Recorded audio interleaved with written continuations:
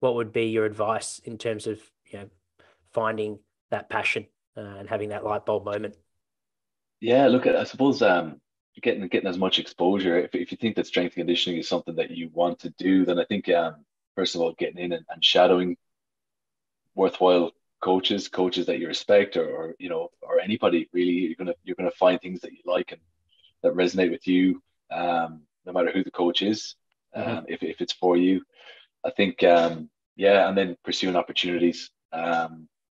After I did the New Zealand stuff, I moved to Melbourne maybe 6 months later, and just started reaching out to people. And one of the people I reached out to was a guy by the name of Brendan Whelan, he's working with development in Rugby Australia. He's doing a little bit of work with the Wallabies and Australia A at the moment. And he was just a PT in a gym, and he was doing a little bit of voluntary work. And I think probably similar to yourself and Murph, I came in under him, and then he moved up, and I moved up, and that pattern continued. What would that mean to you? Is that a thing that you're thinking about when you're designing your program? Is it how you communicate that program to the athletes so then they understand what this is going to help them with on the field? Or is it bringing the coaches on board from a buy-in perspective? Talk us about what that means to you in terms of helping the game plan and a football program.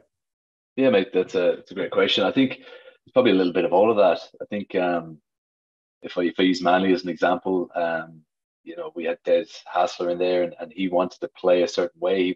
He was very clear about the type of football he wanted to play and what type of team he wanted us to be. And it was gritty, and it was being able to grind, and it was being able to wear teams down. And I think then understanding that, knowing that, we kind of supplemented some of our strength work with strongman circuits or circuit work or things like that, where it's less about developing maximal strength or power, or really doing things, really clearly by the book, and just about staying in it and developing a little bit more of a mental resilience. What are some of the important things that you've learned during your time in changing from rugby to AFL? Yeah, I think a lot of it is, again, we'll touch on it a little bit, but the similarities and differences. But it's a lot of things are a lot more similar than what you'd imagine. I think, going back 8-10 years ago, I would have thought the strength program for an AFL team and the strength program for an NRL team and a rugby union team would be chalk and cheese, and they'd be totally separate entities. Where a lot of the stuff is pretty similar. It's more about looking at the game, looking at the demands of the game, looking at the athletes in front of you, and addressing that with your programming.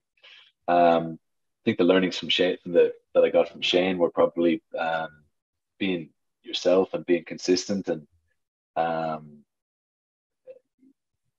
being true to who you are as a coach. I think, as cliche as it sounds, I think that was something that he did. He was pretty. I think he can be quite critical of himself. Starting with AFL, what would be some key considerations from a strength and power perspective? Yeah, look, I think like I said before, I'll probably just touch on the similarities are more evident than the differences, really. And I think it's, again, looking at the game plan of the coach and the demands of the sport.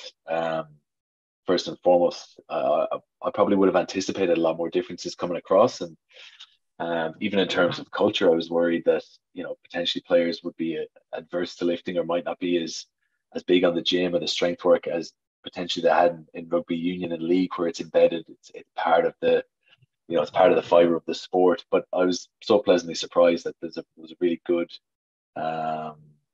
lifting culture at Essendon, and we've been able to build on that.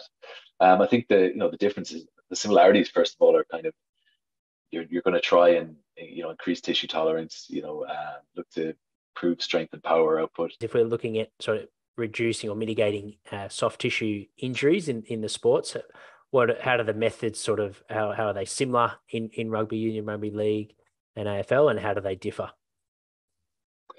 I think so far in my experience, it's been pretty similar. It's probably looking at the demands of the sport. So there's going to be higher incidences of potentially hamstrings in AFL or ACLs, things like that. So it's looking at the demands of the sport, no matter what sports you're in, and then just, I think, ensuring that you're kind of exposing the players to the appropriate stimuli, or on the field and in the gym, and yeah, just getting appropriate recovery post session. I think yeah, it's probably a collaborative approach. Just again, talking about it as a department, identifying what are the things, the individuals you have, what are the maybe the patterns or what things we need to allow for,